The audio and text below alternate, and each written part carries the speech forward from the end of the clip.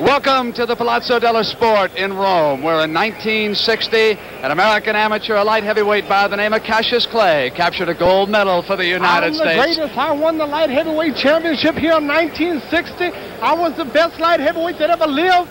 And I'm going to tell you that I'm the greatest now. I'm a heavyweight. Ain't nobody can whoop me. I'm going to whoop everybody. There's two men. Yeah. Quarry, we've got some business first before we get to Victor Galindez and Richie Cates. Light heavyweight rematch. We should have some action here in Rome. Victor Galindez and Richie Cates. Victor Galindez is the light heavyweight champion of the world, but I'm a heavyweight. He can't fight me. He couldn't whoop me. But Victor Galindez is the light heavyweight champion of the world. Going to fight Richie Cates, but he can't whoop me. I know he can't whoop me. He going to have trouble with Richie Cates. Listen, you rediscovered Jerry Quarry. I want to show everyone a fight that just unfolded here. A couple of junior middleweights. You're going to see Rocky Mattiola against Angel Ortiz. Good fight.